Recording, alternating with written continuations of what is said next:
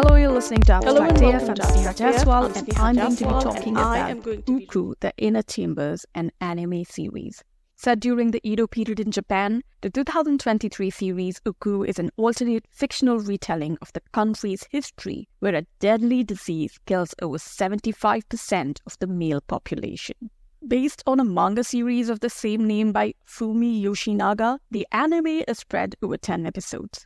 Called the Red Face Pox, the pandemic only affects young boys and men, forcing women to take over male roles in agriculture and trade, eventually turning Japan into a matriarchal nation. While the shogunate, which is the government of Japan's dictator, refuses to adapt to changing times at first, it is also taken over by women in the end. And the Ooku is an organized harem of swords filled with handsome men who serve the shogun. The reversal of traditional gender roles serves as a riveting fictional setup, yet it continues to be steeped in reality. Women are not portrayed as physically stronger just because they are now the dominant gender in the society. If anything, it's way more challenging to be a woman than ever, as they now have to take on both the roles of childbearing and earning, although they do have an upper hand in all matters of the state. The first episode starts with a brief origin story of the pox and fast forwards 80 years later, when female shoguns have become the norm and the male population has stabilized at 25%. So men are precious commodities, and the government-licensed red light district Yoshiwara is populated with male prostitutes who women visit for both pleasure and their precious seeds. Only the very rich can afford grooms for themselves, while the shogun has the luxury to choose from hundreds of handsome men who reside within the walls of the Ooku.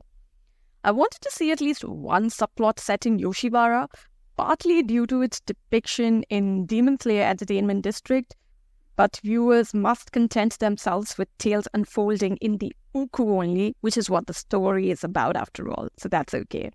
Largely faithful to its source material, the anime adaptation only omits a few of the raunchier dialogues due to lack of time, but retains all the other violent and sexual content. The first episode serves as a standalone story, following a samurai's entry into the Ooku as a mere page boy, and his rise to the ranks of the Inner Chambers, which consists of the lucky few men who become the shogun's concubines. His journey also gives viewers a glimpse into the hierarchy and politics within the Ooku, where a complex system of various roles exists, and the men aren't allowed to step out or discuss their lives with outsiders. So while some men might only get to do menial cleaning tasks throughout their lives, others may have a shot at becoming the next shogun's father.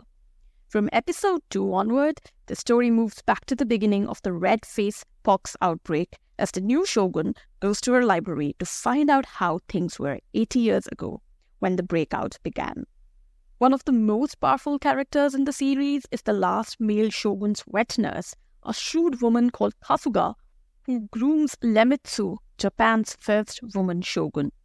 The slow shift of power balance between the genders is masterfully explained through the reign of a young Iemitsu who grows exceedingly fond of one man in the Ooku. But despite her powers as the shogun, Iemitsu also carries the burden of being a baby maker responsible for producing the next heir. The characters are designed just like their manga counterparts, but the anime is obviously a lot more colorful and vibrant. And the story is just so interesting that honestly I couldn't pay too much attention to the animation because I was just trying to keep up with all the little developments that were going on and was completely invested in the tale. From love, lust, power, politics and faith, the anime covers several themes and is a gripping fictional fest. The first 10 episodes of the series only follow Iemitsu's rule, leaving ample scope for further seasons. Made for adult viewers, it's a fantastic exploration of what history might have been like if women were at the helm of everything. I give it an 8 out of 10. You can stream the series on Netflix. That is all from me. Talk to you in the next one.